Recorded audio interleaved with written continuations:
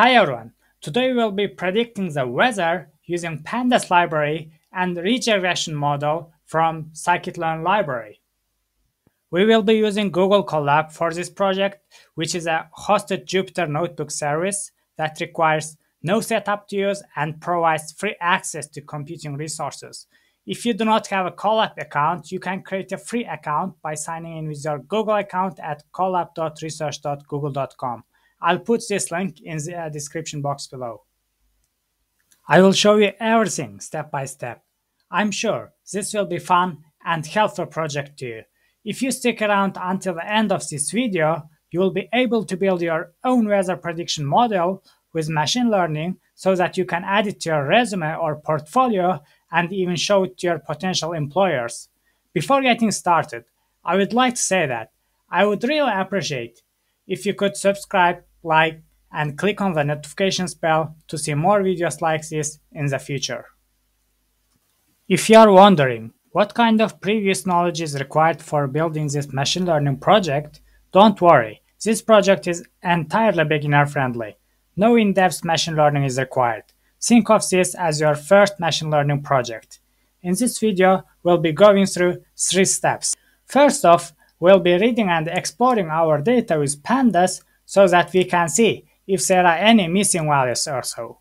Second, we'll prepare our data for machine learning. Finally, third step is we'll train our machine learning model with our data and read regression model from Scikit Learn library, and we'll even evaluate how our model has performed. For a dataset, I looked up to the Kaggle, and if you come here to the dataset section in the left sidebar, let's search for weather, and we can see these results. Quite a lot of number of datasets there are a lot of, and even though like this first one is not updated since 2 years ago, usability seems to be 10, and there are quite a lot of number of like upvotes. So let's have a look inside how it goes. There seems to be like precipitation columns, maximum temperature column probably during the day, and minimum temperature during the day. So this seems to be a Seattle weather. So let's actually have a look at here. Let's use this as our data set. We can download it from here, from the download button. And after downloading the dataset, let's jump back to our Google Colab. And here in this button, in the left side, we can upload our dataset from upload button here. So after uploading the dataset, let's get started by importing Pandas, which will help us to manipulate our data. Next thing we are going to do here is let's write this line of code. Here, read CSVs from Pandas and helping us to read our dataset into variable name weather. And seattleweather.csv is a dataset that we have just downloaded from Kaggle and upload here. After running this, let's actually run this. We have also specified the index column as well as a date. We'll see later like how specifying date as an index column is helping us. Now let's run a new cell called weather. Let's run this. And as you can see, there are like precipitation column, date column that we have seen earlier from our dataset, and maximum temperature, minimum temperature, and other wind and weather column details as well. So here is an example of how we can use index. If you want to see data for only first day of 2012, we can do this. Here Locke is helping us to do that. Or if you want to look at data for specific range, let's say from like January of 2012, we can also do that.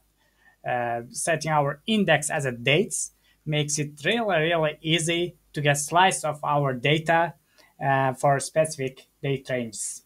Now we have read our data and explored it a little bit. I think we are ready to go into the next step, which is cleaning our data to get it ready for machine learning. And most machine learning algorithms don't deal well with missing values. So first thing we are gonna do is to see if there are any missing values and fixing them. So now let's find which columns have missing values. We can do that using apply method on weather data frame, and we'll pass in pandas is null function here, as you can see, and we have dot sum here, which will give us total number of null values in each column. So let's run this and see our data. Oh, this is interesting that we don't have any missing values. This seems to be a really perfect dataset, which doesn't happen all the time in the real world. And actually, when we download the dataset, usability was 10. Maybe that's why we don't have any missing values in this dataset. So let's go ahead. Now if we have a look back to our dataset, we have 5 columns: precipitation, maximum temperature, minimum temperature, wind, and weather. For this project, let's only use first 3 columns, and as well as our data as well, index column, of course. And let's delete our wind and weather columns. And we can do that by using del. Now let's see our dataset again by running a new cell on weather. If we run this, we can see we have this dataset now. Next thing we are going to do is to take a look at our data types. In a machine learning algorithm, it's really important that values we are using to make predictions are numerical. And now let's see our data types. We can do that by using d types. Let's run this. As you can see, like our data types are numerical, which is great. We can also have a look at our index to make sure that it's also right data type. Our index at this point is just an object, as you can see from here, which means it's being treated as a string. But these are dates, so we can actually convert this to a date time index. So here we'll be using pandas to date time function to turn our index to date time index. And now let's have a look at this, and let's have a look at our index again. As you can see, like it's now been converted to date time index, and soon we'll see the power of date time index versus just a regular index. One of the cool things we can do with date time index is we can subset. So if you want to look at things by year, we can say weather.index.year, and it will just give us years. So we can do like this. So we can do same for other parts of data as well. For example, if you want to see just months, let's write it months, and let's run this. We can see like it returns us months as well. It will subset us. This will be very useful when dealing with this kind of machine learning tasks, such as if you want to see average monthly temperature or average annual temperature. And now let's do some analysis just to see what's going on with our data. So here let's visualize maximum temperature and minimum temperature during the day. We can do that by using plot, as you can see here. Alright, this looks nice. And now let's also have a look at precipitation levels using plot as we just did before. Here, as we can see, everything looks good. This was just a little bit of exploration into our data. So now I think we are ready to train our machine learning model. Great, we've come a long way. Now first thing we'll be doing is to figure out what we'll be predicting. In this case, we are going to predict tomorrow's maximum temperature using historical data. So let's create a target for that. We are doing that using shift method. Shift -1 will pull every row back one position. What this here will do is create a column with tomorrow's temperature. So let's have a look actually in this. Let's run weather. We can see that there's a target column here. It's a maximum temperature for tomorrow. For example, if you look at January 1st here, target is tomorrow's maximum temperature. Alright, so we set up a target. Now here we can see that there's a missing value here in the last row because there is no tomorrow's data to use here. So let's get rid of that row. To get rid of that row, we can use ilog. Let's create it here and let's run weather one more time. Oops, I got an error.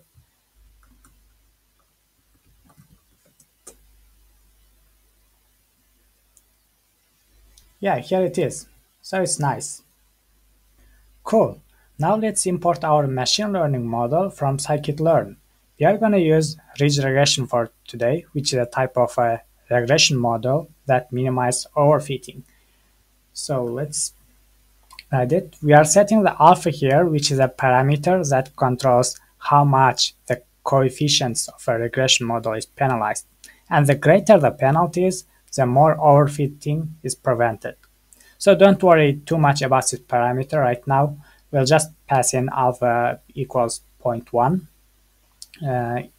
Here we imported regression, as you can see. So let's run this.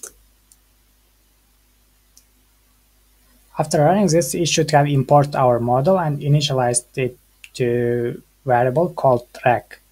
Next thing we are going to do is to create a list called predictors. So we are really explicit about what variables we are using to predict the target. Today we'll be using precipitation, maximum temperature for a given day, and minimum temperature for that day. So let's run this as well. And now after running that, we'll split our data into training set and test set. So we are doing it here by saying to June 30, 2015, this will be training set, and after that date will be our test set. This kind of split is really important when you are using time series data.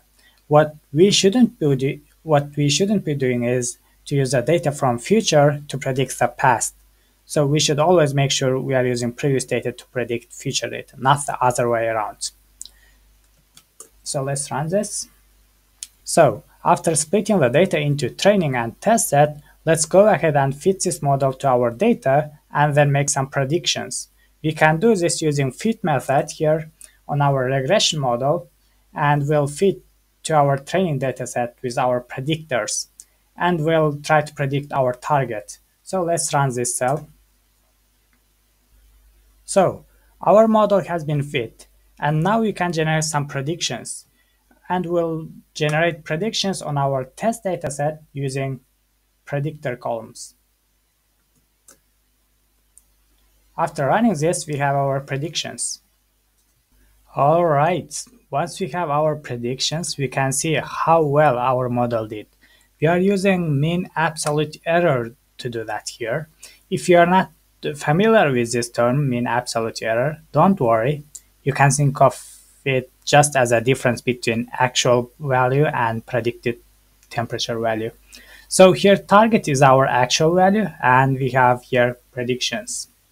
So let's run this and let's see what our mean absolute error was. Okay, so here as you can see, this means on average we were 2.1 degrees of an actual temperature.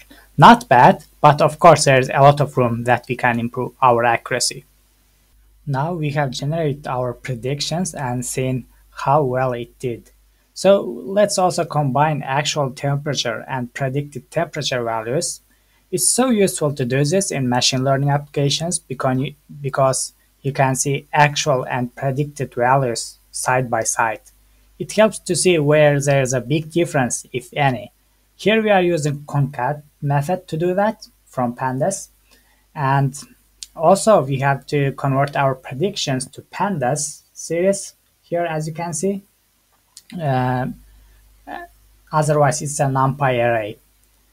And also in the last line of code here, as you can see, we have renamed our columns so it becomes easier for us to see. So let's run this. Let's also come to the new cell and run combined. Nice. We can see actual and predicted values side by side. We can also plot it here and we can have a visual look at our actual and predicted values.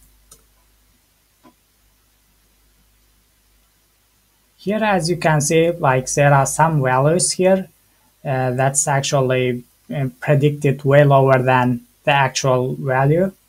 And in the other cases, where in this part, like it's predicted way higher than its actual value. Before wrapping up this project tutorial, let's have a look at coefficients of regression model to see how are the different variables are being used by the model.